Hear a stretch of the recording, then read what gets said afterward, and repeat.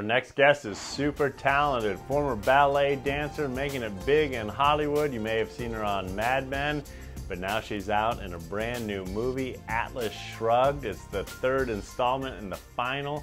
We got a chance to sit down with her and I asked her if she even had time to read the book.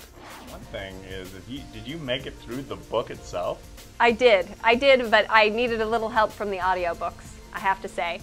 There were some chapters I Cliff Notes, which I would have been in. Well, they actually printed me, the producers of the film printed me in large print, I think just so that I could read it like I was reading a script, the whole book. So it was like this big, kind of. And so I would read at home, and then when I was in my car, I would listen. I would go to the chapter where I was and listen on the audiobook, and then keep reading, and then, you know, make my notes when I needed to. Here's the question. You're married, 2 kids. Were the kids in the back listening to Atlas Shrugged when Mom was driving around on her errands?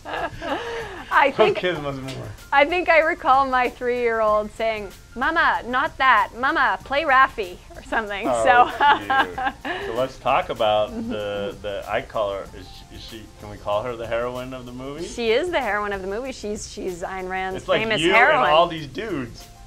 Absolutely, which was great for me as an actress too, because I was surrounded with all these great actors, and just the talent and the fun that we had was so much. It was so great. You're in your trailer.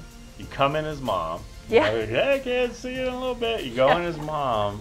How do you work through the ability to transform from Mom into heroine? Well, you have the great time that you have in the makeup trailer, which is usually either quiet or there's music or whatever's going on. You can remember your lines, you can make sure you've got them. You have at least, is it for sweet a woman to have at least. People doing all that? It is lovely, it's wonderful. I have to say, I love that I can go to work in the morning without having to do it myself because I'm not very good at it, and I find it very time consuming to sort of do all the prepping. So it is definitely a pleasure to have other people do it. Of the roles you play, what do you think your husband would say is your favorite? His favorite? Ooh, his favorite. Oh my gosh. I'm not sure. Maybe it would be Mad Men. Oh, because you came home looking like that? Maybe it would be Mad Men, yeah, because I came home with the false eyelashes and the whole beehive. Oh my gosh. That's great. Well, let's stay with Atlas Shrugged. It's the ending. Is there a scene in there you're particularly excited to see yourself? Yeah, I haven't seen the film yet. So, well, there's a love scene that's a little bit racy that I'm a little frightened, not frightened, but I'm interested to see it. I'm very interested to see it because it's a love story essentially between John Galt and Dagny.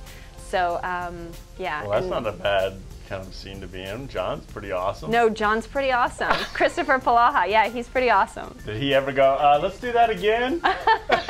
No, I think in essence when you're doing it several times, once they say we've got it, both of us were happy that it was done. And then of course your husband's really happy that scene has moved on.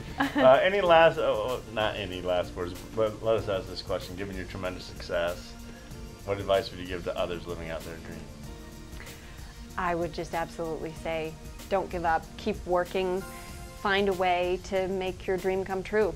And if you believe in yourself, it will. Well, we're glad you believed in yourself because we get to enjoy it in so many different roles, including Atlas Shrugged, September 12th, coming out with this beautiful, dynamic woman, Laura Regan. Thanks so much. We'll be right back.